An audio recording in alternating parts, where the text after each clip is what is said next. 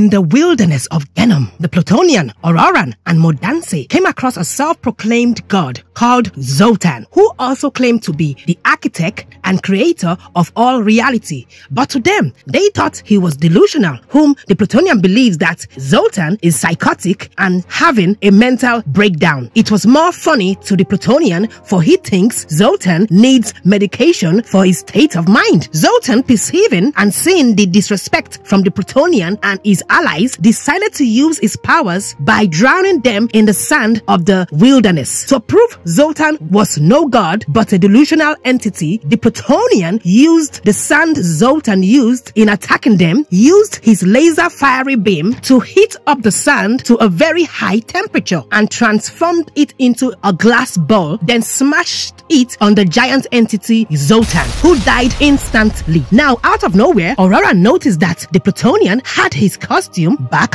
on. In captivity, Kaidan was stuck with a zombified scylla who was uncommunicative and under the influence of Mobius, and it was hard for Kaidan to use her powers as her neck was strapped with a device which inhibits her ability to put her thoughts together, which made it difficult for her to conjure spirits to come to her aid. And as much as she tried to communicate with Scylla's spirit, it was impossible, for he was neither dead nor alive. In truth, Kaidan still loves Scylla from the bottom of her heart, despite his zombified condition, for what attracted her to him was his confidence, arrogance, and fearlessness. He was sure of himself and a potential alpha male whom overshadowed his twin brother Charrybdis, who was then shy, docile, and timid, who didn't have the guts and credence to string up words together, for both of them were in love with Kaidan, and this she was aware of, but she was more attracted to Scylla. She couldn't help it, and before Charrybdis could know what was happening, Kaidan and Scylla consummated, made passionate love, and the rest is history. This hurt the feelings of Charrybdis, whom harbored a secret resentment towards his brother Scylla. Now Kaidan, communicating with a zombified Scylla about her feelings, gave an open gateway for the spirit of Scylla to appear before her, and as the spirit Scylla tried to communicate with Kaidan, she was finding it very difficult to understand him. In the deep core of Gehnom, the Plutonian and his allies continued on their journey to the hub, and it was hard for the Plutonian to see further ahead. This was due to the side effect of the massive teleportation matrix at the core of Gehnom, which bends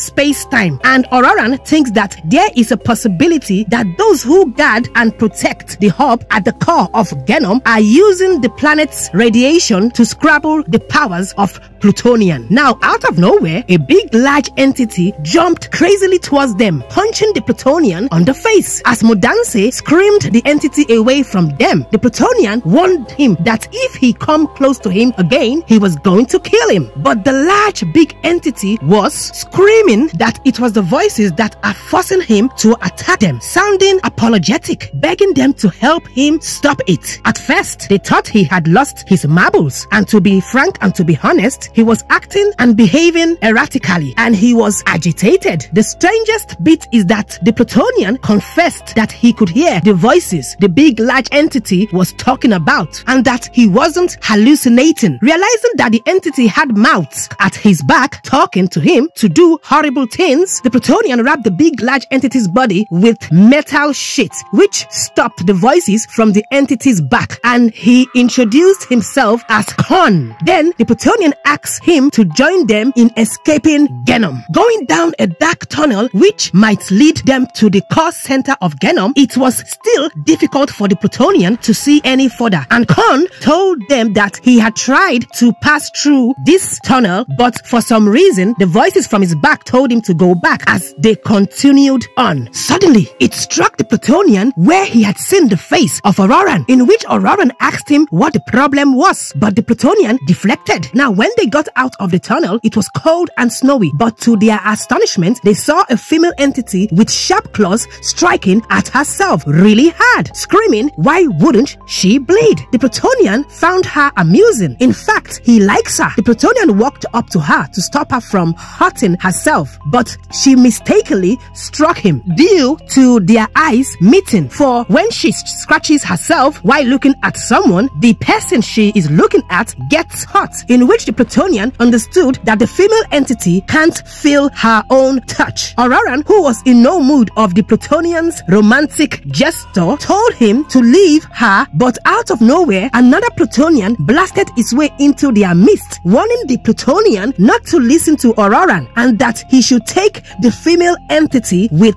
him. Now, those whom protect and guard the hub at the deep core center of Gehnom were getting some feed outside of Gehnom that was causing an interference and trying to penetrate the hub through their technology, and was met with a surprise as Qubit and Modius android, whom is being inhabited by Modius, appeared in their presence and demanding for the Plutonian.